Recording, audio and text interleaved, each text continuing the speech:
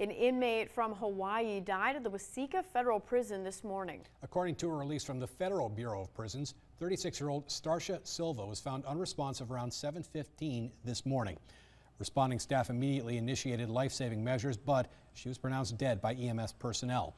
Officials say no staff or other inmates were injured, and at no time was the public in danger. Silva was serving a 14-year sentence on drug and weapons charges. The Waseca facility currently houses 800 female inmates.